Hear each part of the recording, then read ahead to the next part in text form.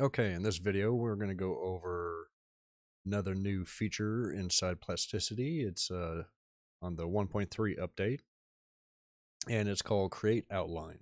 Okay, now we're familiar with the alternate duplicate from the past on creating like a plane of an edge and flattening it out so you can have a construction plane. Well, it's been overhauled a little bit, and now it does something. It can do it with solids now. So as you can see here, say like I wanted to project something onto this piece here, but I didn't really want to go any further than this piece here. Okay, so how would I do that? Well, we can use the new create outline.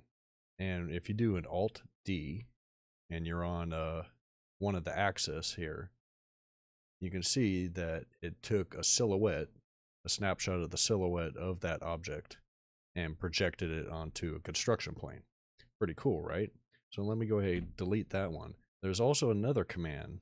Doesn't have a keyboard shortcut, but let's do this again.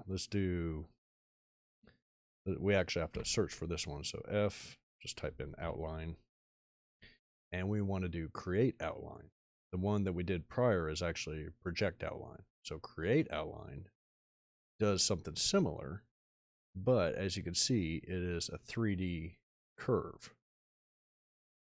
So it created a 3D curve of that, and it can do this with sheets as well as objects as solids, and it's I found it to be quite handy. So say like you wanted to get it off axis for some reason, so we're going to delete that one. So I'm just going to do a regular projection. So we're going to just do plane from camera. You got to make sure you have a temporary construction plane so you can get a screen space.